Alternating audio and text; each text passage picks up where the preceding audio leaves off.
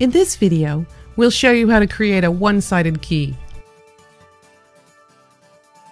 Begin by using the same test form the students used for the test. Find the key marking row immediately above question number 1.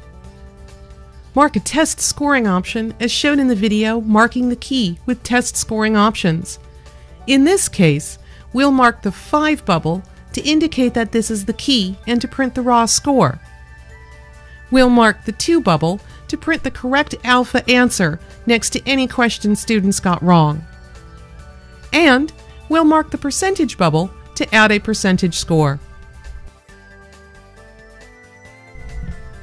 Finish creating the key by marking all the correct answers. There! Done! Creating a one-sided key is as easy as 1, 2, 3. We'll see you next time.